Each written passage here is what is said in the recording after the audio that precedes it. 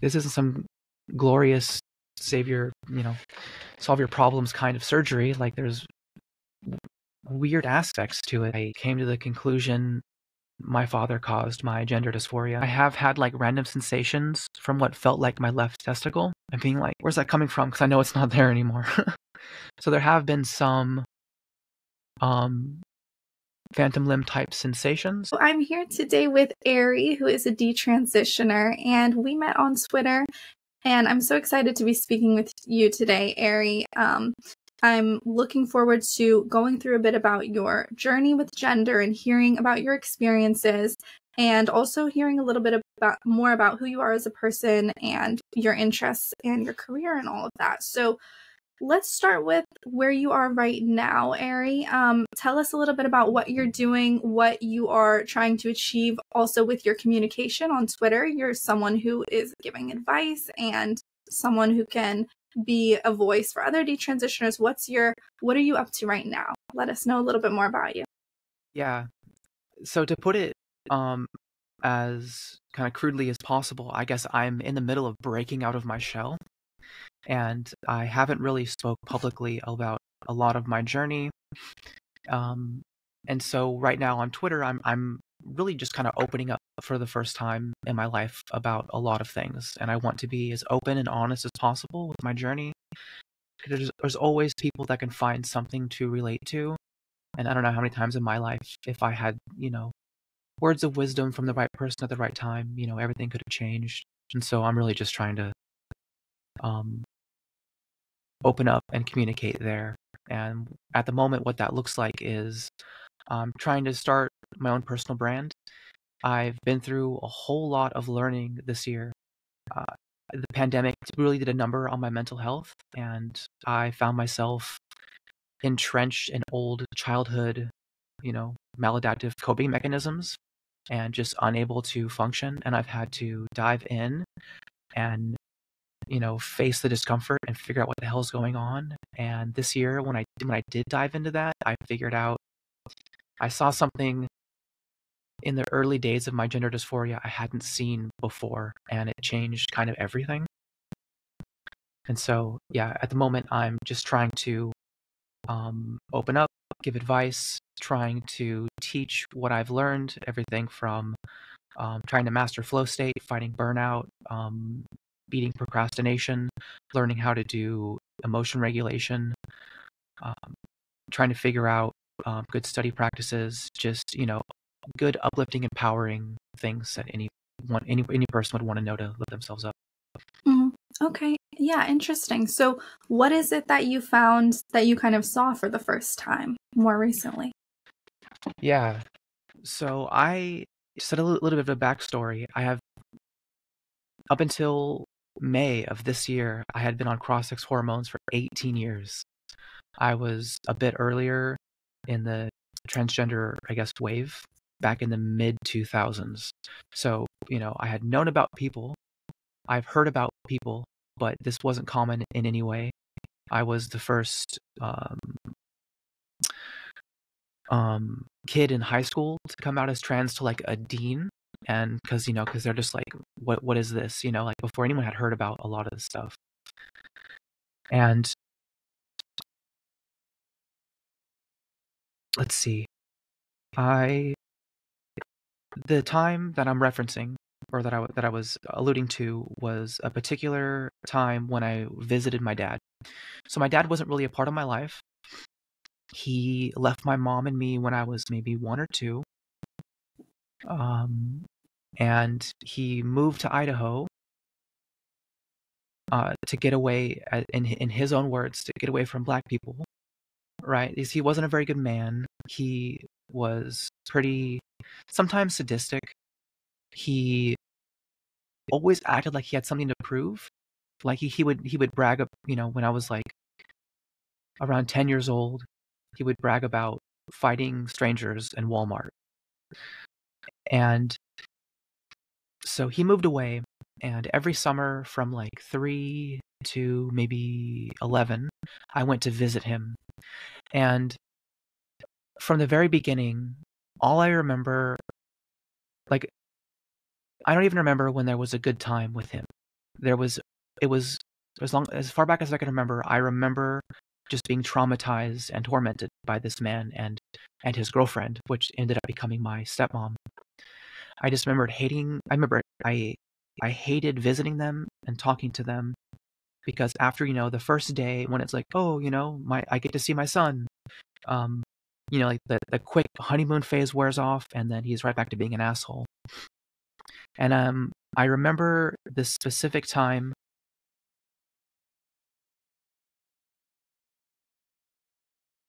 Throughout my life, whenever someone's like, how do you know that you were transgender? How do you know that, where do these feelings come from? And I remember always citing this very specific case when I was like 6 or 7, visiting my dad, and I visited for 3 months because my mom was going through some mental health issues. And she shouldn't have done that. We've talked about it since. But I remember this just being like the worst 3 months of my life as a child. And when he would provoke me because I wasn't responding the way he wanted, one of my coping mechanisms would be to turtle. I would just like dive down internally and I would just disassociate hardcore. And I didn't quite realize that was what would happen, not really understanding some of the basic pillars of, basic human mental health, the kinds of things and that humans need to survive, like the kind of social connections and the kind of emotional intimacy that we need to really thrive. I didn't have any frame of reference much until this year. And so up until this year when I would look back and someone like, how did you know? I would say that one specific time my father was provoking me. And I just remember screaming out, I wish I was a girl. And since then, that's when I knew. And this year, that entire situation has now been painted with a new light because I decided to stop running from my past, and I actually asked my mom, like, what do you remember about that time? What do you remember about him? Like, is there, like, clearly there's so many pieces to this puzzle that I'm missing. My relationship with my father and how early childhood has went on to sculpt my current behaviors, habits, coping mechanisms, and things like that. She gave me 2 pieces of the puzzle that I had not had. One, he was a meth user, and he would constantly have meth withdrawals, and I'd had no idea. And that explains all of his, like, sporadic outbursts where, like, one day, if I did a thing, it was perfectly fine, and then the next day I do the same thing, and then boom, he just explodes on me. And I had no idea that that's what was happening. Because that explains his girlfriend's behavior and like so many crazy things that would happen. That explains why he would snap and provoke at me. And so with that piece of information, I realized that I really started to develop the coping mechanism of, internalizing and disassociating. And the second piece of the puzzle was that my father always struggled with his own manhood. My mom said when I was 3 months old, like not even 3 years old, but 3 months old, when he couldn't get me under control when I was crying, he would tell me to be a man. Like, wow. And I think maybe on some level I blocked some of that out because looking back, I'm like, how could I forget? Like, that was one of his main things. It was just be a man, be a man. Are you a little girl? Like, be a man. And so whenever I wasn't responding the way he wanted, whenever he would, provoke me and I would disassociate, one of the things he would provoke me with was, be a man. And like, I wouldn't even cry because I would disassociate so hard. He never really physically hit me except for on one occasion, and he hit me quite a lot. And later told me that it was because I wouldn't cry. He was gonna hit me until I cried, and I didn't cry. That's because I would disassociate. Wow. Was he trying to engage you? Why did he want you to cry? I think he was trying to get me to engage. Like he was trying to get me to interact, and his coping mechanisms of getting someone to interact, it just didn't work on me because I don't think he was ever in a situation where someone was just forced to disassociate. Like, in front of him. And I was a child, so I couldn't go anywhere. And so I think it was his way of trying to get me to communicate. But like, clearly it didn't work. I remember they even took me, like my stepmom took me to go get my hearing checked because she was like, maybe I can't hear, but it was the disassociation. And so Okay, yeah, that so specific way of provoking me, when I would disassociate, I would just think to myself, I hate being a boy. I don't want to be a boy. If I was a girl, maybe he wouldn't treat me like this. Maybe he wouldn't provoke me and torment me if I was a girl. And I think that just continued for like a month or two. And then it was shortly after that I stopped visiting him. I after talking with my mom, she's like, "You don't have to go visit." I remember I finally got enough courage to say, like, "I'm done." Mhm. Yeah. And another interesting thing was, for a few years things were a bit okay, but my mom was also dealing with her own mental health issues. There was a lot of neglect as well. But some years later, when depression started to set in my early teenage years, that's when the gender dysphoria came back with a vengeance. Like, it hit me like a ton of bricks. And, you know, I think what was happening was I fell into I can't handle what's happening around me. I fall back into this, coping mechanism, and I wish I was a girl came back.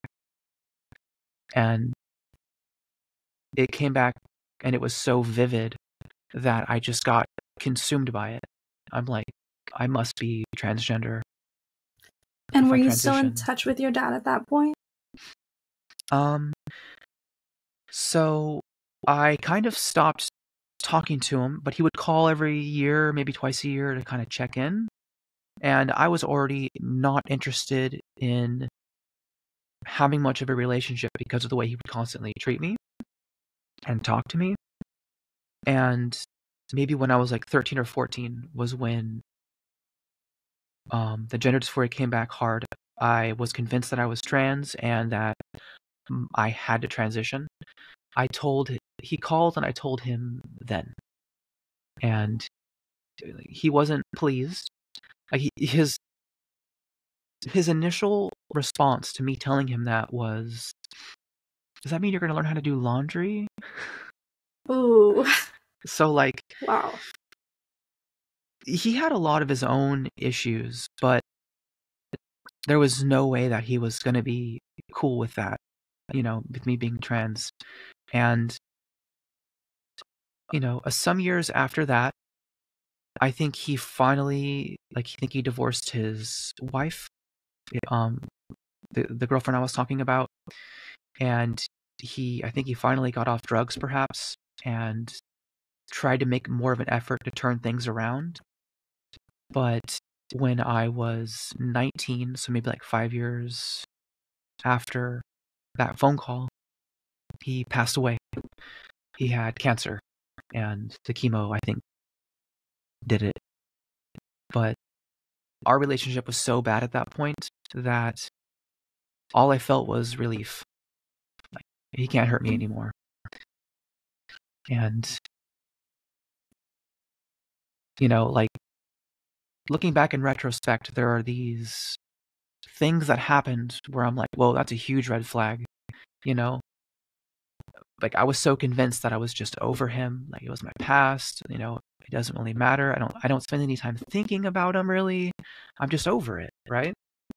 And I wasn't. I somehow defined my entire life around what he did to me, this insecure with like, being a guy, and the trauma that he caused me.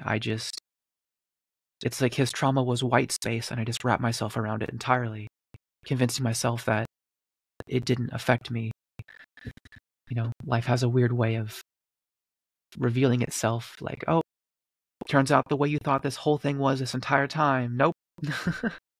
Yeah, that makes sense. And were you ever able to tell your mom about the physical abuse that, that your dad did? Were you ever able to talk about that? Yeah.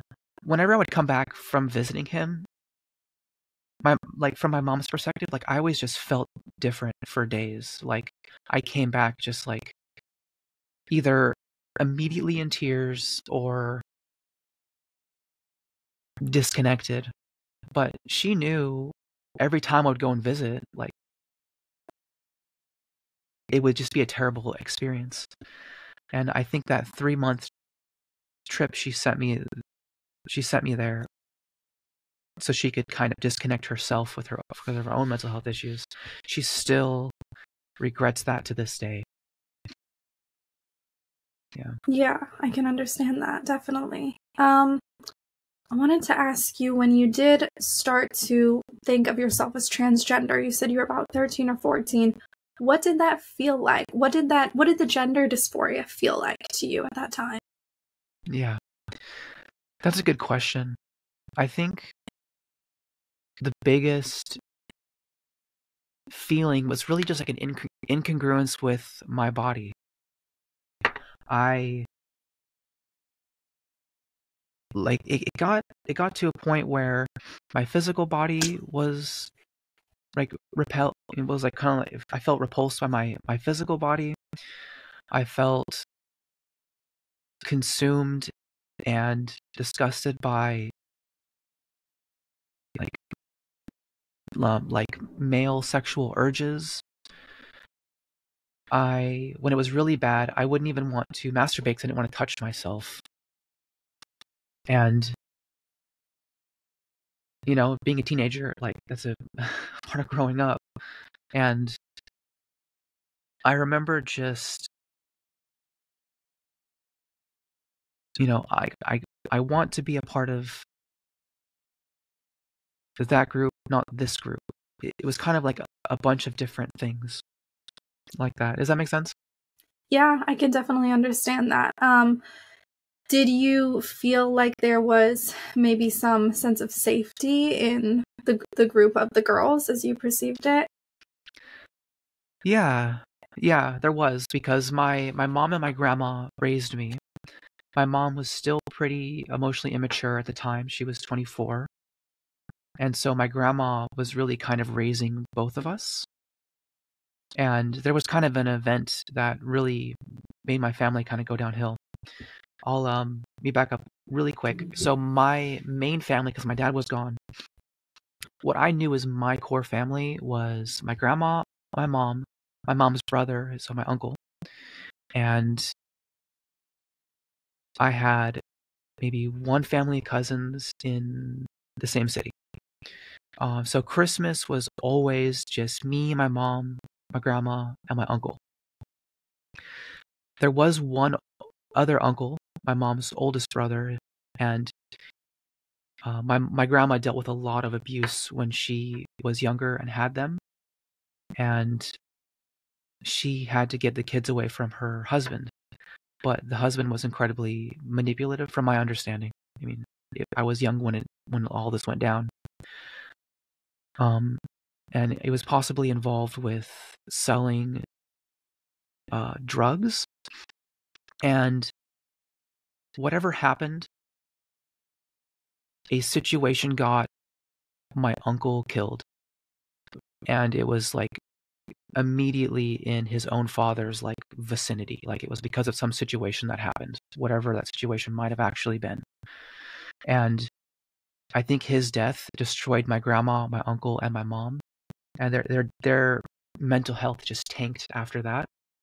And how old were And you when he died? 1 or 2, Okay. so very young. Yeah, very formative years. Yeah. Mm-hmm. So I didn't remember him. I just remember a specific picture. Okay. And my uncle my uncle that was still alive turned to alcohol. My mom dealt with a lot of mental health stuff. I think my grandma just, losing a child, like she was pretty burnt. And so my immediate family was just a small group of people. And it was mostly just my mom and my grandma. And so I always had them. And growing up, there would be some safety spending time with the girls. Something about my father, like something about the way he would interact with me made me just scared of men in general. Because I remember I had a friend who was a boy, and we were both like 8 or 9, and his dad took us fishing, and we were trying to go fishing, and I moved my rod in a way that I think made the dad think that I had caught something. And so I look over, and just the particular way that his eyes caught attention and he walked towards me, it's like I just immediately went into this like triggered trauma response because it reminded me of my father, and I just like locked up. And so I think that in a lot of ways projected itself onto other men. And that was part of, this whole soup of ingredients that led to my transition. Right. Yeah, absolutely. You had a lot of different traumas, it sounds like, going on, and sort of complexity behind them, right? There was different layers of different elements. There was your dad who was abusive to you, and then also had his own addiction issues and drugs, and then over on your mom's side, it sounds like there was also a lot of trauma for everyone involved over there. Yeah. And it sounds like that was extremely formative for you, especially in that very young age. We know how much trauma can affect that child for the rest of their lives, potentially, from that age, especially with such severe things going on. And then when you were a teenager and you started to have that extreme discomfort in your body, you didn't even want to touch yourself, and those, awful feelings. What was it that, so you said that you conceived of yourself as transgender. What was it that made you think, that word transgender, or that concept? Where did you hear about transgender? Yeah. So this is really interesting because from my memory, I remember feeling that I wanted to be a girl before I even heard the term transgender. And I think, I had felt like that off and on for a few years.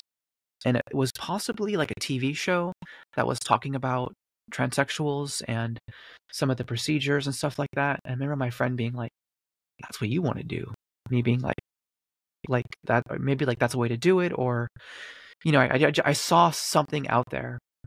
And that's when it went from, I feel this way, to, can I do something about this? And I must have found more about it online, but I can't really remember the details beyond that. Okay, so it was something on a TV show, and it kind of fit, or it seemed like it fit what you had already been feeling, the discomfort and the desire to change or to become a girl. And then who did you talk about it to? So it sounds like your friend that you were with. Did you tell your mom, or, who else did you talk about it to? Yeah. So I forget exactly the timeline of me coming out. I think I hit a really bad mental place when I was like 14. I told my best friend at the time, who, wasn't really comfortable with a lot of LGBT stuff, but he came around pretty quickly. And then, yeah, I think I maybe felt that way for a year and a half before I started really coming out. And I have a half sister. I have a few half siblings from my father, and my half sister lived in the same town, and I didn't even know about her. We found out about her through someone at a school, or we found out about each other through someone at a school, and we quickly became friends. And so I came out to her, and social media was really starting, mid 2000s, early 2000s. So we're talking like MySpace. And I had a lot of friends on MySpace, people with all kinds of styles. MySpace was really this place where you can customize your profile like a bedroom, whether you were goth, scene kid, country, maybe someone had all the the religious stuff in quotes up on their profile. And so you can find all of these sub cultures, among subcultures. And I found a handful of other people who experienced gender dysphoria, and we all thought we were trans. And so, it's kind of like a little support network, at least, from that perspective at that time, and it's important for people to find groups and comfort like that. But at the same time, we can all accidentally steer each other in directions that might not be so healthy. But I mean, online, even in the mid 2000s, was a place for people to come together for this kind of stuff. Mm-hmm. Okay, so you got more involved with online communities, sounds like, in your teens. Yeah. And was that, would you say that introduced you into more transgender concepts? Yeah, that it definitely introduced me to it, made it more normal and visible. This was at a time before identities like non-binary. This was before when saying I'm transgender meant I'm going to transition to the opposite sex, right? What we would now call transsexuals. That's what that meant then. So it was still kind of like, I guess, focused to that's what people meant in those communities. Okay. Did that answer your question? Yes, absolutely. So, Okay. Yeah, that's definitely a big demarcation, right? Because now people can declare themselves trans, and you really don't know exactly what that means. It could mean a pronoun change. It could mean not even a pronoun change. It could mean a whole spectrum of things. So, and do you mind me asking, how old are you? I'm 34. Okay, got you. Yeah, so millennial, like myself. So we're not part of the, Gen Z cohort. They've got a slightly different iteration of what's going on, but many of the same things as well. So when you were getting more into those online communities and the transgender identity, if that's, correct me if that's not how you would describe it, but what was the first step that you took toward making this, bringing this into your real life? Yeah. So I guess through, some social transition. This was during freshman year, I was coming out to friend groups, but I was still very sensitive to getting, bullied, or essentially I just wanted to fly under the radar, not really draw any attention to myself, and just trying to fit in. And I would have loved to fit in as the opposite sex.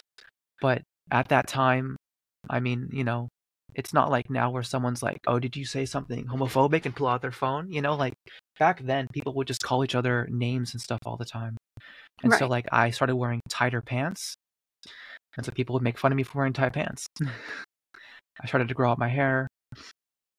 I wasn't really out to any teachers. This kind of, I can kind of go into a bit more depth about this freshman year, because this was like a pivotal time for my transition. Just out to friends. They were mostly using my preferred pronouns, which were she, her at the time. And as friends would come in, people would like let them know like my deal and stuff like that. The first half of that year, going into the boys' locker room gave me severe gender dysphoria. I really just didn't, I was like, I'm happy to participate in PE. I just don't want to go into the guys' locker room, because I'm mentally suffering. And I ended up I stopped changing for PE, and my PE teacher would just write me up, like detention every day. And after like a week, he was like, what's going on? And, like this stuff isn't easy to talk about. And so, just being upset, and my coping mechanism, it's hard for me to open up. And he didn't really make much of an effort after that point. And so I just got detentions every day, which led to Saturday schools. And the only activity that really brought me any kind of joy was skateboarding at the time. It was so independent, and I just would just feel it out. I spent many years skateboarding, and I got pretty okay at it. I wasn't I wasn't terrible for the time and for the skill level of the people in my city. And so I'm just like whatever. Like I plan to I would like to make this a profession. I get my own physical exercise, like who cares? And this like, detentions, and I never did really well in school. In elementary school, there are many years where I just did absolutely terribly. I was held back in third grade. High school was just different because you don't have like the connections with these teachers aren't as personal, or at least it didn't seem like that from my perspective. And that's when the gender dysphoria got really bad. So there was all these detentions, and there was doing terribly in my classes, and it just felt like this is a lost cause. And so I was like, let me try to salvage this. And like I went to try and tell my dean, I'm transgender. Here's what that means. And it was really funny. I'm like, I think from the way I remember it, I worded it something like, I'm transgender. That means, maybe I want to transition sexes, or maybe I'm really a girl on the inside. I plan to do this change. I don't want to change in the guy's locker room. And the very first thing out of his mouth was, well, you can't use the women's locker room. And it was really interesting because I was dumbfounded that he even suggested that as something that I would potentially want. Which is interesting because, with the stuff we hear in the media nowadays, that's what people want. But at that time, for me, I didn't want to go into the women's locker room. I would have stuck out like a sore thumb. Like, that would have made my gender dysphoria even worse. I wanted as little attention as possible. I'm like, no, no, no, no, no. Is there any single person bathroom that I can just go in and change, and that's it? And this was really old school, so they really didn't have that option either. And, so I put in some effort, and the school, like, what they should have been like, we're going to get you some therapy. But they kind of just, I didn't come back to ask for anything else, and they just kind of let it go. And so I just spent the whole rest of the year just not changing. And by the time sophomore year hit, it was so bad I dropped out within my first few weeks of sophomore year. When you dropped out, what did you do next? Yeah, so when I dropped out, I went into like a homeschooling program because that was a way to, legally stop going to school. And that didn't last very long either. And then it was just essentially no school. And I just kept skateboarding, hoping that would eventually bring me a profession. And I, like, if I had if I had the tools and mechanisms to evaluate my performance, maybe I could have done something with that sport. But once I hit a plateau in skill level, I couldn't figure out why I wasn't progressing, and then my mental health tanked again. And that was like my only outlet I had for years. And then it was just, what the hell do I do from here? Mm-hmm. And I got obsessed with massive multiplayer online role-playing game because, who doesn't have that phase in their life? And, that was an interesting experience, getting to play out. I get to make my character female and live as female in the game. Maybe this is some kind of like refuge for me. And the game was also notoriously difficult, so you almost always had to communicate and make friends with and group up with people to do basic things. So there was a lot of, camaraderie and community building, and I got to just be my character. And that definitely, it wasn't much longer after that I was able to start transitioning with hormones. And I think I was like 15 or 16 when I started. Okay, and how did you get your hands on the hormones? Yeah, so I found out about, I forget exactly if it was like a program or something, but I found a therapist I think we tried to see a therapist once, and they were like, I don't know anything about this gender stuff. And then I found a therapist that herself was transsexual, and I think she specifically help people with gender dysphoria. And so I went to go see her over the course of maybe like 6 months. This was back when there were some decent safeguards in place where there was therapy over multiple sessions to try and figure out what's going on. And we had to commute to, I think, Berkeley, perhaps. And that was a good, 50, 60-mile drive. And I don't remember what we talked about. It was literally so long ago. And maybe we touched on my childhood, but they weren't able to figure out, what aspects led to where I'm at. And so they gave me the green light, went to San Francisco and got a prescription for testosterone blockers and estrogen. And then my grandma hit some financial trouble, and I stopped doing it through the doctor and found out that you can order a lot of this shit online. And so I just self-medicated. And how old were you when you first started with the blockers and the estrogen?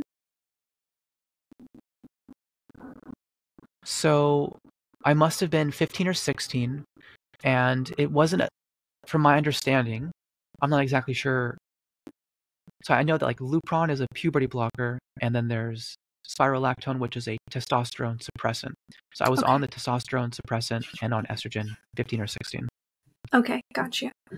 Okay, so you were on that, and then you switched to ordering it online. And how long was that going on? Yeah, so that was going on until I left my hometown. So from like 16 to 18 and a half, maybe 19, I was either on some combinations of testosterone blockers and estrogen or just the testosterone blockers. And by the time I was, starting to look for a job at like 17, 18, financial crisis. And so it was hard to find jobs at pizza places, And I was just so desperate to get out of my hometown because I'm like, all my friends, can either get a job or their parents will buy them a car, and then that opens up opportunity, and my grandma can't afford any of this stuff. And my mom is essentially full mental breakdown at this point, doesn't live with us anymore.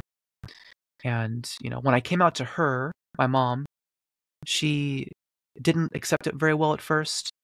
And then, I did a lot of the, emotional blackmail manipulation tactics. I'm not going to talk to you anymore. Would rather have a living daughter or a dead son, shit like that. And that hurt our relationship.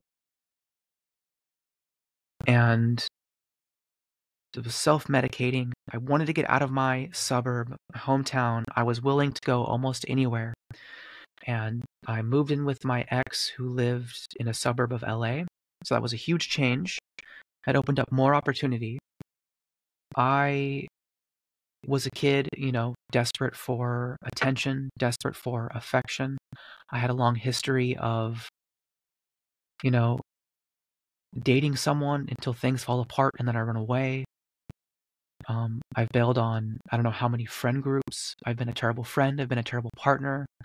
And I fucked up our relationship. Sorry if I'm not allowed to cuss. That's but okay. Say whatever you want. After I moved in, I messed up our relationship pretty quickly. I still owe a hefty apology for that. And I was just like, I don't have any other option. I cannot go back home. I would literally rather be homeless. And so I found a youth homeless shelter program in Hollywood. And they had some bunk beds for, young adult LGBT people. And so there's kind of, I'm not sure exactly how it is now, but at least in the late 2000s and early 2010s, a lot of cities have these youth homeless shelter programs. And when I say youth, I mean between 18 and 24 years old. I don't know how below 18 works in those situations, but, for kids who run away and are legal adults, like this, places like this exist. And so it was terrifying being homeless in a shelter, even though it was probably nowhere near as bad as, regular adult shelters. But still, it was really scary. And they told me to just go back home to my grandma. But I was so adamant. I'm like, I do not see a future there. And I ended up staying at this other youth homeless shelter called the Covenant House. And I think it was a religiously sponsored endeavor, but they were incredibly progressive. And so I ended up staying there for a good 6 to 9 months. Mm. And yeah, go ahead. Can I ask, were your partners generally male, female? Who were you attracted to? Yeah, that's a really interesting question. And some people might find this surprising. Mostly female. I've dated guys, and I am bi. Okay. And looking back now, I think it was just, I was just so comfortable with women and so uncomfortable with men. I didn't even want to be in that category. But yeah, mostly women that I've been with. Mm-hmm. Okay. And then so you're living in this youth hostel in this youth shelter in LA, and that must have been, full of many more formative and crazy experiences, I'm sure. At that point, what was your next step with transition? Were you going by she, her? Did people generally respect that? What was the feeling at that time in your life with the transition? Yeah. So by that time, maybe around 16 or 17, I was already socially transitioned, even if I still looked pretty male, taking hormones, but, guys, friends, this is how I feel, this is who I am. And so a lot of my friends would comply. And, they want to be supportive. People are empathic, they want to make you feel better, even, even if it's in the long run not to your best interest. And so friends in my hometown, when I moved in with my ex, I moved in under the pretenses that I was female, and they didn't know. They just thought I was incredibly androgynous. And so, yeah, from that point on, I became homeless, and I just, fully identified as, I'm trans, she, her, Did you female become or homeless you because say female pronouns, but I'm sorry to interrupt. Did it not work out with that person because of the discrepancy there, where they thought you were female? No, it didn't work out because I was a terrible partner and wanted to introduce an open relationship in an incredibly unhealthy way. I think I want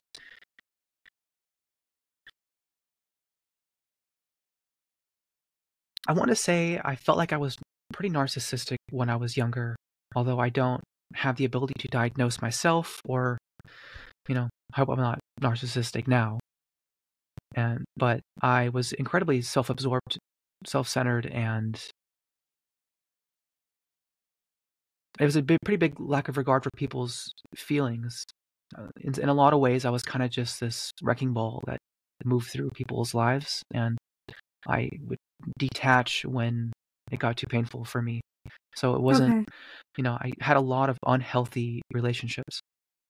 And it takes a lot of self-awareness to, say that. And I think, for a lot of people, maybe looking back at that young stage of, brand new adulthood, that might be something that, a lot of people kind of experience. And whether or not, they're self-aware about it later is a different story too. So, okay, so all this stuff was happening, and then you ended up homeless, and then while homeless, were you still able to access the hormones that you were taking? Were you still taking those? Yeah, so that's a good question. Once I was kind of settled at the shelter, then I was able to go see a clinic. And up to that point, even up until the clinic, I was still buying medication from online. And so this was like, oh, there's actually a clinic here. Okay, cool.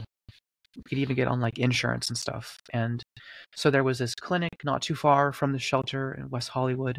And it was where all the transgender people went to get, therapy and hormones and stuff.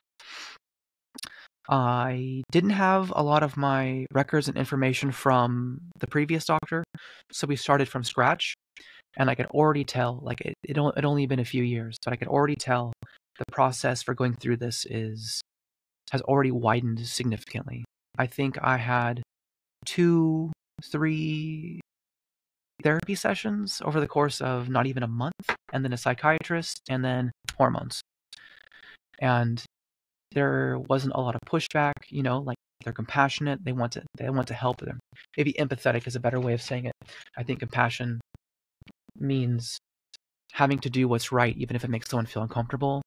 But, being empathetic can often mean prioritizing someone's short-term feelings over long-term well-being. And so I think they were being empathic because they were good people. They wanted to help. And that's when I got on, I got finally back on a stable amount of hormones to transition kind of for the long haul, because it was a little bit rocky up until that point. And yeah, I saw that. I went to that clinic and used their services up until I left Hollywood.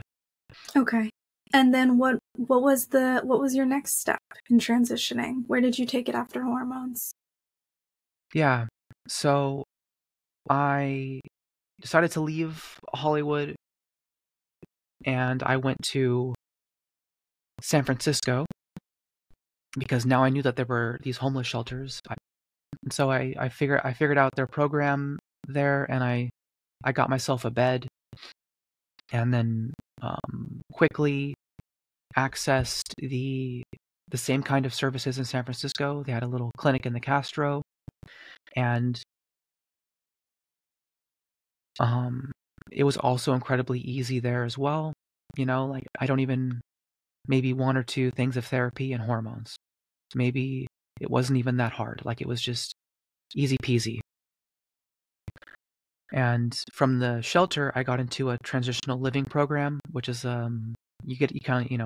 here's an apartment, a room in an apartment, no rent, but you have to save, and you get it for 2 years. And that way, it's like the step from the shelter to eventually taking care of yourself. One interesting thing that I want to highlight, though, is that from the shelter in Hollywood and the shelter in San Francisco, a large percentage of the homeless youth were LGBT or trans and seeking transition. Like the percentages that are just way higher than your average. And, I'm sure some of that is,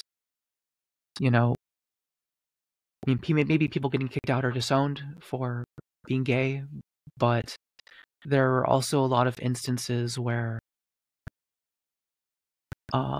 this thing called transition exists, and I've seen countless times. Like I've went into a friend group and exited a friend group, leaving gender dysphoria in my wake, like confusing people. Not me like, hey, maybe you're trans. I'm sure there have been instances of me doing that, but just being trans around other people gives people the idea that, hey, something's not right with me. Maybe I'm trans. And I've seen people go through this part of the transition without the same level of conviction that I had. Like I had to deal with obstacles in the beginning. It got easier, but I had a lot of conviction for this path, and I've seen other people with way less resolve. Just, come on in. And was that more teens or adults, would you say? Um, between the ages of 18 and 24, I don't know what below 18 looked like, because my cohort of peers were really between 18 and 24. Okay, so young adult basically was that era.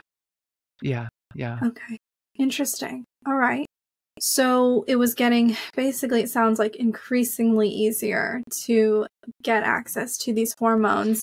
And what kind of changes were you experiencing in your body? Yeah, so growing breast tissue, it never got really big, but I definitely grew some breast tissue. And, when I wear like a shirt, you can still see they really aren't that large at all. So I kind of consider myself lucky now. Other people have a lot more tissue growth than that. Not to mention, cosmetic surgeries that people can get. I noticed a huge dip in sex drive. I don't think I was completely done with puberty at 15, because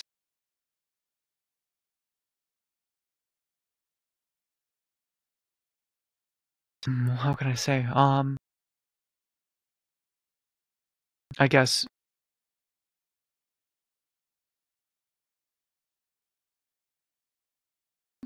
yeah, I guess just through, personal experience, my body wasn't fully developed, and so the hormones kind of stunted it, and you know, male genitalia is not made for estrogen, so Hmm. it's nothing like super serious. Just it's not going to grow anymore. Did you end up getting any surgeries while you were in that period of your life? Yeah, I did. When I was 24, I got bottom surgery. It was just full tunnel vision. Like, I'm trans, I'm going to transition, and then I'm gonna get bottom surgery. But there were two main kinds of bottom surgery. Then there's the kind where they just invert the penis, and they just work with that. And then there's another one where they actually use part of your colon to formulate the inside of the vaginal cavity. And that one, you can actually have a mucous membrane on the inside. And I'm like, well, that seems more realistic to me. And, being so tunnel visioned, like, am I even picturing what that's going to look like to open me up and to take out like parts of my body to reconstruct this thing? Like, what kind of results? What can I expect this to? Living with it. What's that going to be like afterwards? Like, there wasn't a lot of that on my mind. And did they talk And to you about it? Did the surgeons or the doctors talk to you about what that would look like? so I remember asking a doctor at my clinic about those kinds of surgeries, but I don't think they had really spent a lot of time with people post-op. Oh, You know, wow.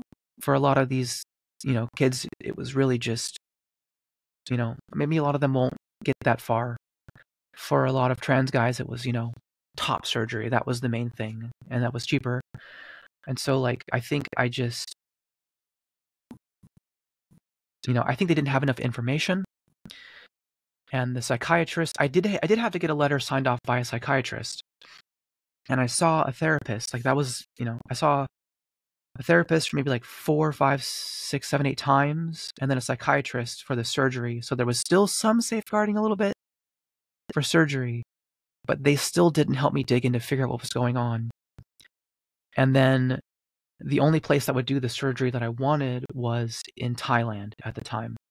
And there was an institute called the PIA Institute, I think it's called.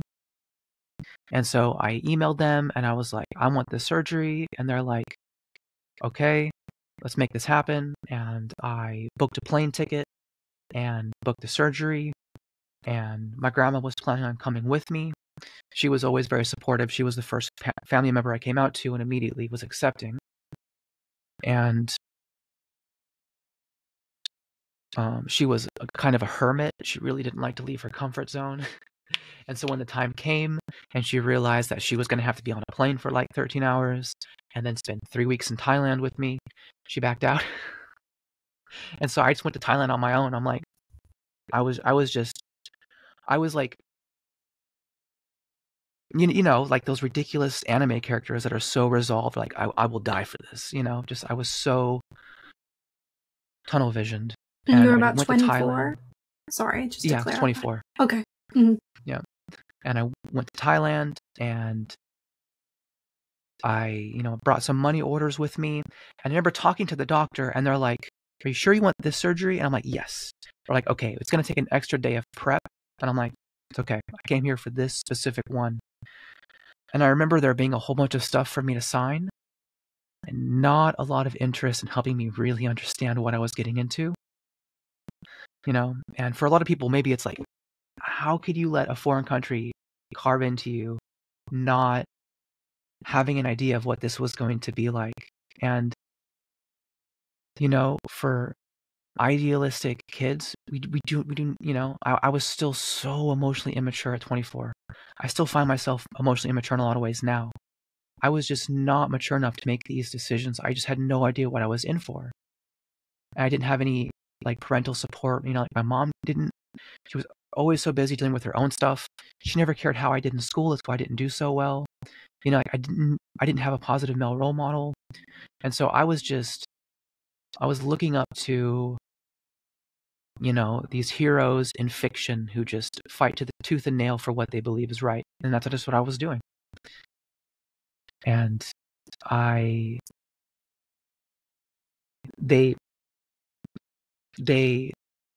signed all the papers, and then they gave me this crazy laxative because my whole system had to be cleaned out to be able to use it. And that was the craziest, roughest night I remembered in a long time, just draining myself of like all liquid, essentially. Couldn't even drink water because, they're messing with parts of the body with like the urethra and stuff. And they just, and I went in for the surgery and no hesitation, even on the operating table. Like, I'm like, there's a non-zero chance I'm going to die, and I'm okay with that. And the surgeon's like, "Okay, your name?" I'm like, "All right, cool. We're just going to chop, and then we're going to be in the thing." And they made me laugh. And the next thing I know, I'm waking up, and like, surgery is all done. And I'm just like, finally, like, some relief.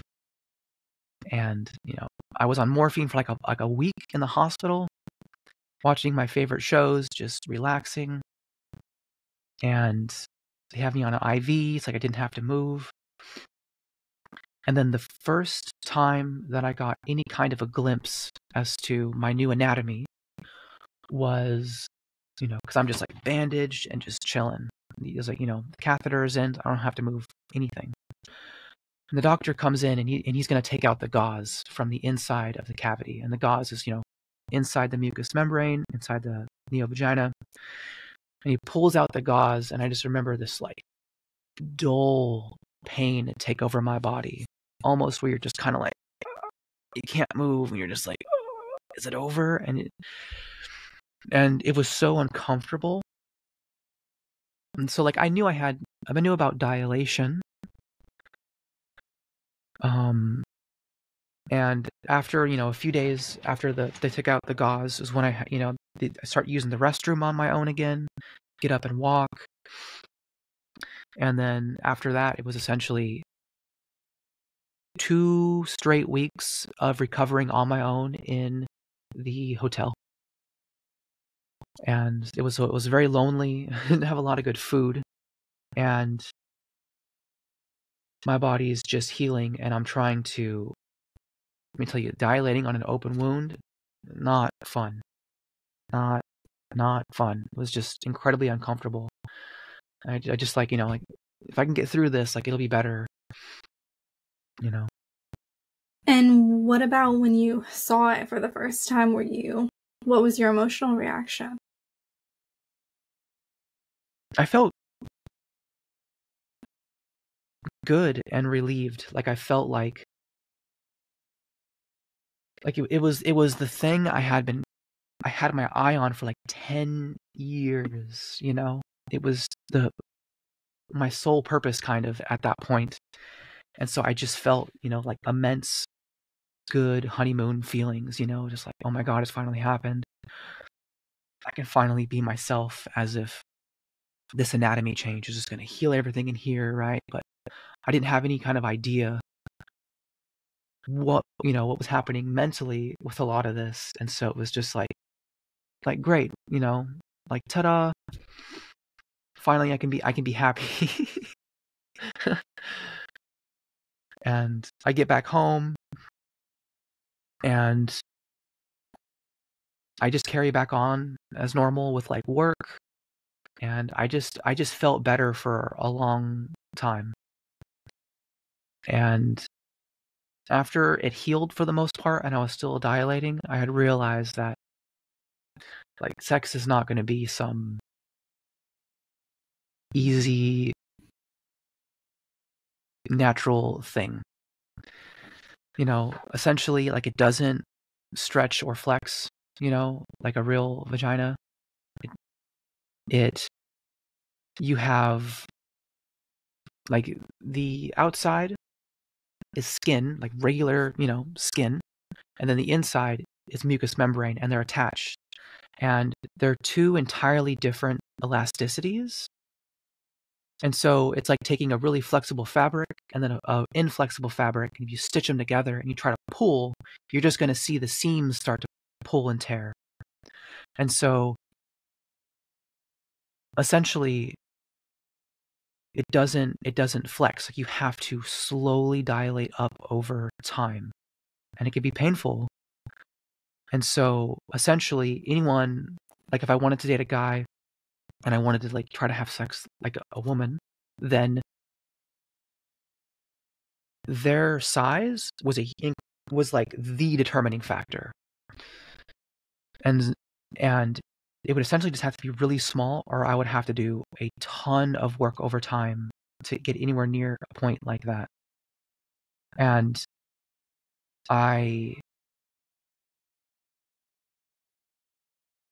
maybe like a year after that, no, let me see. Maybe within a year of surgery and healing, I dated someone, a guy, and we were together for a bit over a year. And I think we had sex maybe a few times only, because it's just incredibly uncomfortable to dilate, and it's not a fun process. Yeah. So, Yeah. it doesn't even work. So you felt like it didn't work? Was that something that you acknowledged at the time? Or how did you think of it? Did you think like this will work? Maybe I could figure this out? Did you feel any sense of disappointment with it?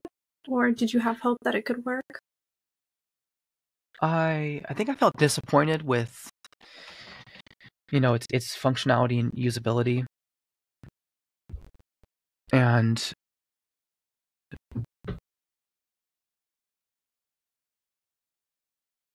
sorry, can you repeat your question, please? Yeah.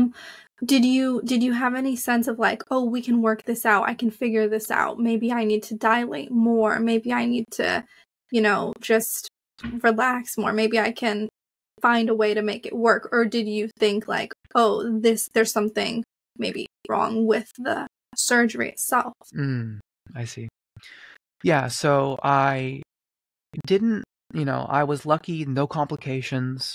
I knew that it wasn't a surgery thing. I knew that your the initial width, or, you know, diameter of the cavity they can create is tied into the diameter of the penis they have to work with, right? And so, you know, having kind of stopped a lot of my, at least, you know, having fully gone through puberty, they didn't have like a ton to work with. I know that's a huge problem now with male to female identified trans people, especially go through puberty blockers. They just don't have enough to work with. And I knew that it was a limitation of biology and science. So I've always been kind of scientifically oriented. I wouldn't say I've been the best at research, but I could tell I'm like this is what they can do right now. And so, disappointment, some disappointment. But after me and that guy broke up, I very quickly stopped caring about my perceived gender. I quickly stopped caring about how I identified. I wasn't regretting my surgery because I still had dysphoria with my body. But I was also, for the first time, I wasn't so beholden to passing as the opposite sex, as wanting to live as the opposite sex. Like that was my goal for so long. And I think what happened is, I spent a lot of years trying to pass. And after surgery, I got to date a guy and just, kind of get as close as a man can get to living as a woman in what resembled like kind of a heterosexual relationship. And it wasn't anywhere near what it was cracked up to be. Okay. I found I was always pretty weird and didn't really fit into a lot of, certain groups or stereotypes. A lot of gender dysphoria and wanting to transition and ideas of being a man and a woman seem to be tied in with a lot of this regressive stereotype way of thinking. I think I even stopped taking hormones for a year after that. But that was after surgery, right? So I'm not producing any hormones. Mm-hmm. And I just let myself get really androgynous, and I think I just kind of fell into a depression. And I was kind of just getting by. And, when you don't have hormones in your body, like it can fuck with your bone density. It messes with your mood. Hot flashes, oh my goodness, they're not fun. And that's when I first really let go of how I was being perceived so much.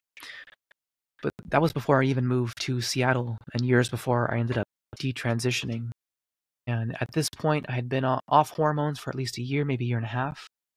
And I had like I was dealing with all the hot flashes and stuff. And then I'm like, maybe I just need to get back on hormones. Maybe that's what the problem is. And so I go to the clinic that I've been seeing up until now. And I, once again, don't think I gave them any of my records from the clinic in San Francisco where I had been going. And this time, all safeguards are off. You're just like, cool, you come here for hormones, here's your prescription. There's just no question. Like I feel like I went through more of a it was even more difficult getting Adderall for ADHD. And so I got back on estrogen because getting back on testosterone and living as a guy explicitly was still not on my radar. But I had also, been like, I don't really care. People don't perceive me as female. I'm just like, on my own thing. Like that's just kind of just felt androgynous, looked androgynous. I still prefer she, her pronouns, but I even at that point, I stopped caring about pronouns. The interesting part is I still hadn't really encountered the core of gender ideology even up to this point. I heard about non-binary, and to me that always meant like, like being like transitioning sex is one thing, kind of labeling how you feel is another. I don't really try to live as a woman, but I'm also not living as a guy. Non-binary feels like that makes sense to me. And so for me, that was just like, I don't really fit either role or stereotype. And I had friends who identified as non-binary before that. And it took me a long time to go from still using female pronouns to non-binary, but I felt like it was a step in the right direction. That ended up leading to some complications I believe, in retrospect, to the job that I got afterwards. In the beginning of 2022, I got a tech job, and I worked there from January to December 2022. And I came out as non-binary to them. It's like, hey, letting you guys know, identify as non-binary. I prefer they them pronouns. But I'm also not about to be one of these people who are going to make a big fuss. So I was like, they're just preferred. Don't worry too much about it, trying to be understanding. But I had not realized, to the extent things like DEI departments had really gotten a hold of companies and institutions. And I think I, from day one, essentially put this barrier between me and my coworkers. I made it harder for them to talk to me, harder for them to reach out, harder for them. I think they were probably just walking on eggshells all the time.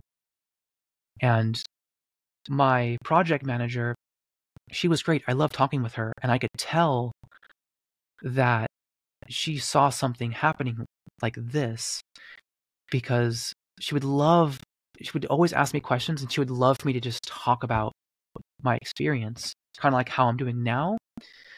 But I could tell she was really curious. Like, you say you're identifying as non-binary and you're trans, but you're not acting like a lot of the stuff that we're seeing online. Because she said something like, yeah, I've been reading this book, it's really great. I love J.K. Rowling. She is a fantastic author, right? And like saying something like that would make one of my friends be like, eh, what'd you say?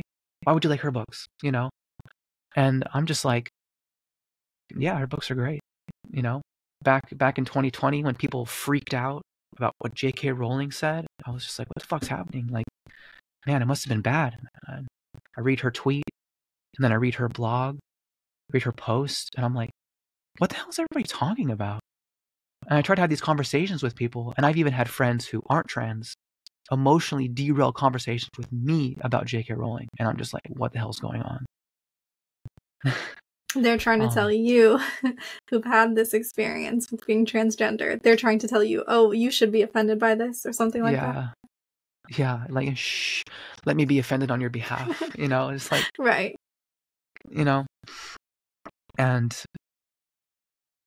And yeah, that was, I lost that job, and it was a bit of a wake-up call. I was struggling with being productive and, getting into flow state, fighting procrastination, defeating burnout, understanding how my own mind was working.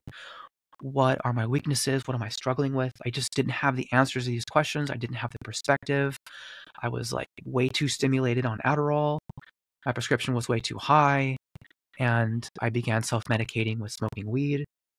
And I eventually, not having had a job for months, trying desperately to build my own things, trying to like build up my skills or build myself something, invest in myself, and like having had, like, throughout the entire pandemic, my attempts at conversations with the friend that I live with have just broken down, and broken down.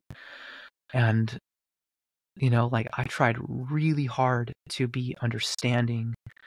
And like, I even started learning about this thing called street epistemology back in like 2019, which is a really good way of communicating with people across political divides.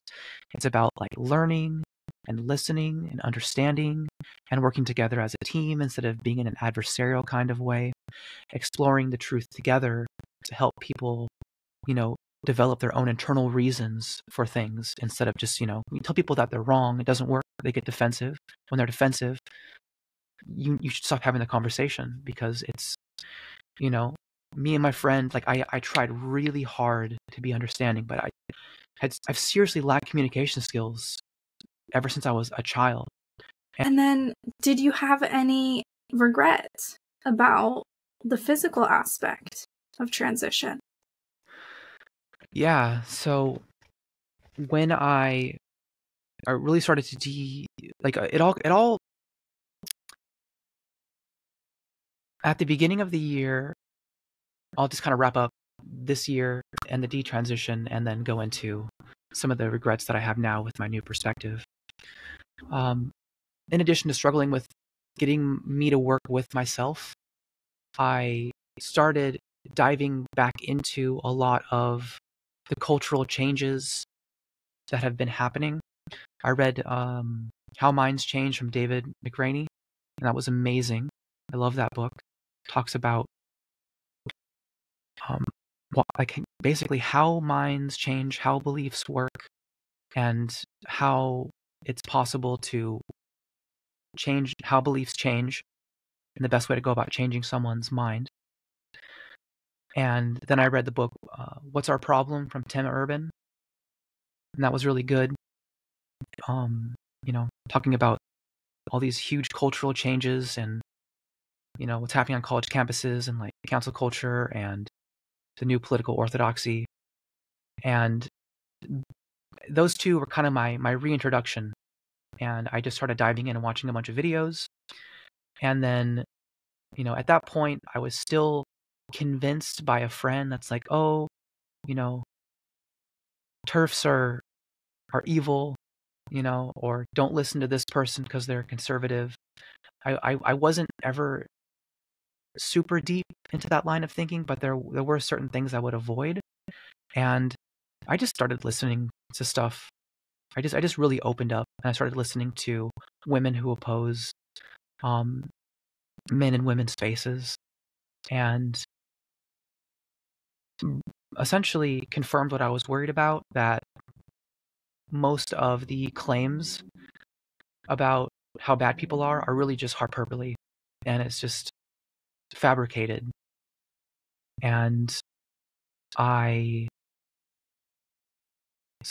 that and me struggling so hard with being able to be productive, I got to this point where I have to dig into my past.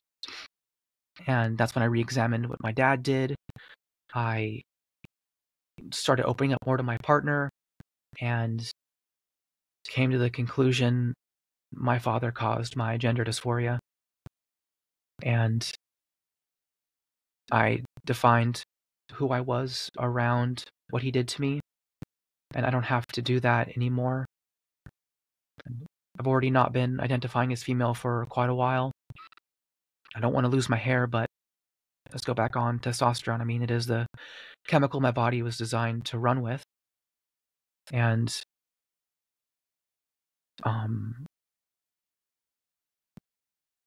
there are some regrets. One interesting thing that I'm speculating on, so I'm pretty sure that I have autogynephilia. And for anyone that doesn't know, that's the being sexually aroused by the thought of being a woman. And I suspect that my father had that as well. And that might have been why he was so insecure about his own manhood. What made you think he might have had that? Just mostly the way, so there's a few things. The way he would talk about, telling everyone to be a man. Like, it wasn't just me. It was strangers. It was his own friends. He would just intimidate and just be a man to like everyone. They weren't, acting as tough as him. And so the insecurity of that mixed with, he was really weird.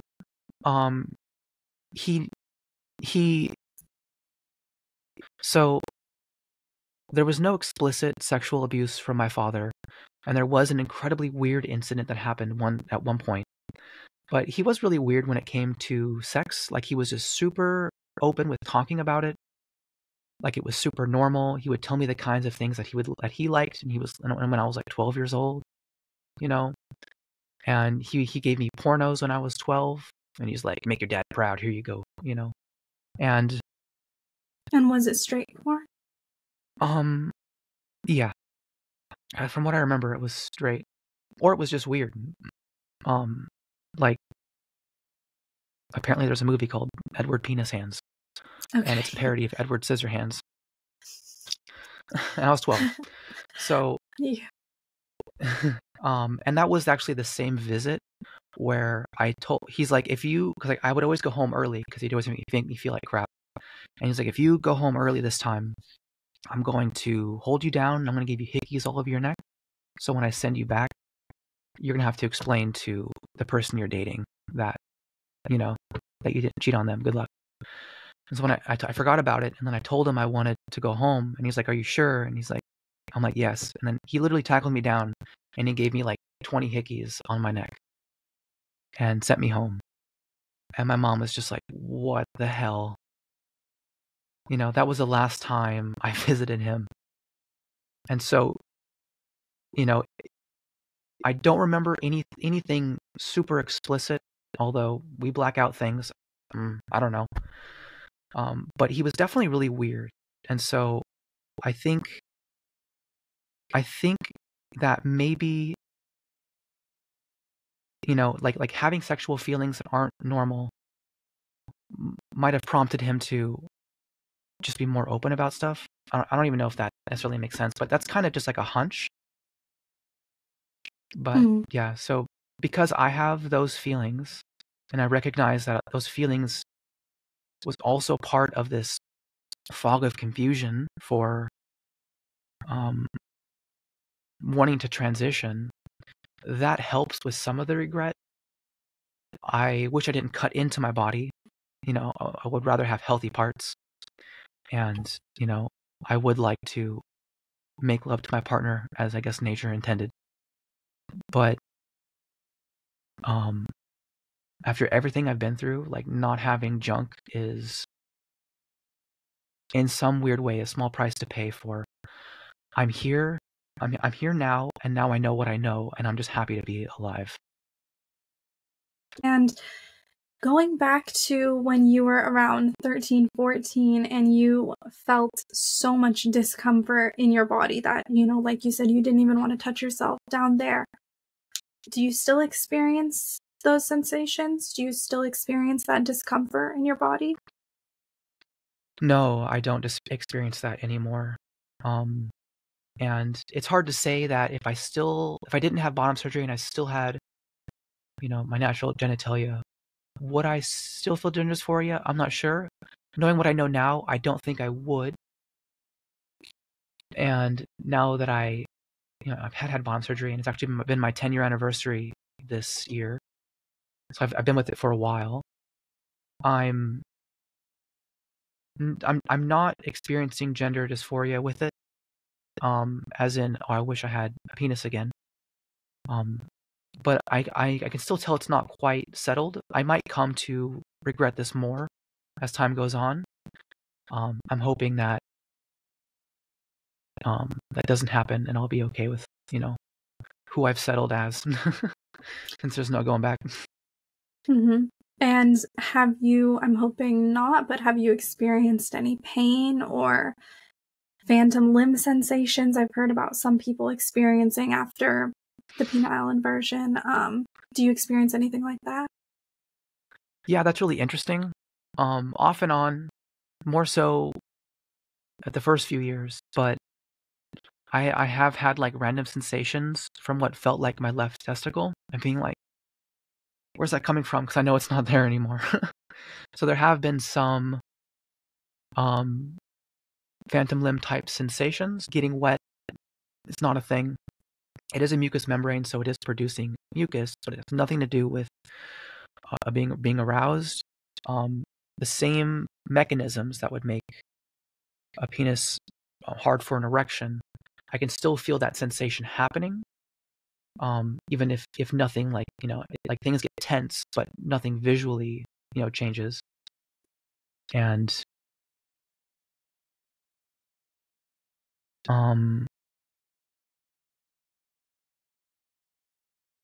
also just with like the hormones in general, it kind of crushes your orgasms.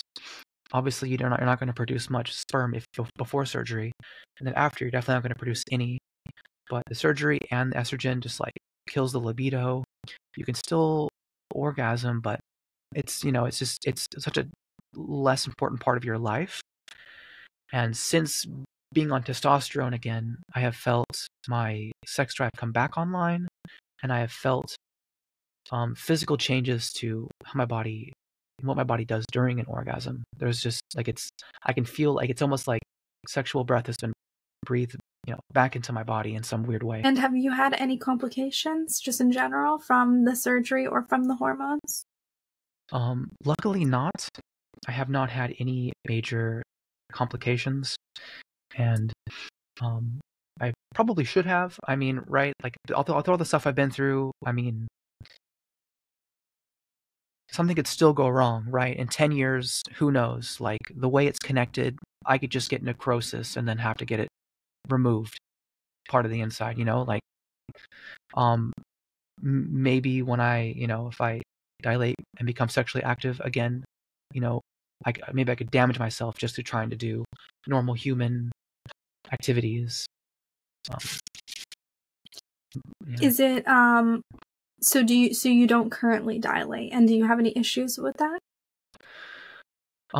Yeah, I actually wanted to get into that. So after about a year and a half of this from getting the surgery, I kind of stopped dilating, right?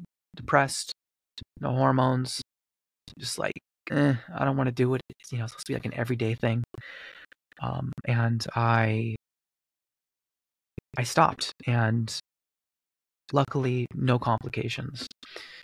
It's really weird. Like, part of the anatomy, in addition to that, the inflexible seam just on the inside where the mucous membrane hits the skin, the mucous membrane extends for at least 6 inches, and there's actually a muscle in the way, and they had to cut into the muscle and to extend part of the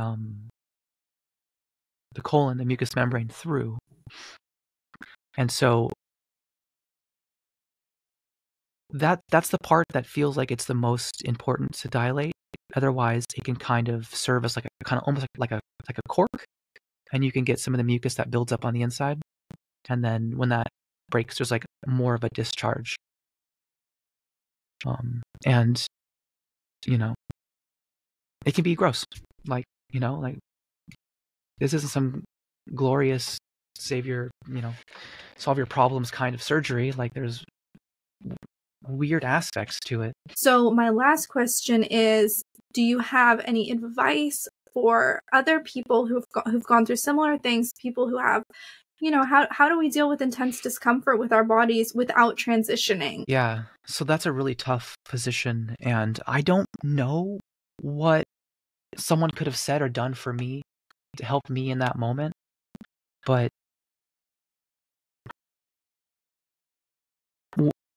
one of the defining things about being human is that you are so absolutely sure that you are right until you figure out that you're wrong.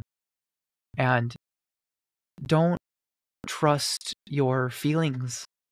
There's an objective reality, and future you is you in waiting, in a sense. Whatever you do now is going to affect who you become, and sometimes there are just kinds of changes that you cannot take back.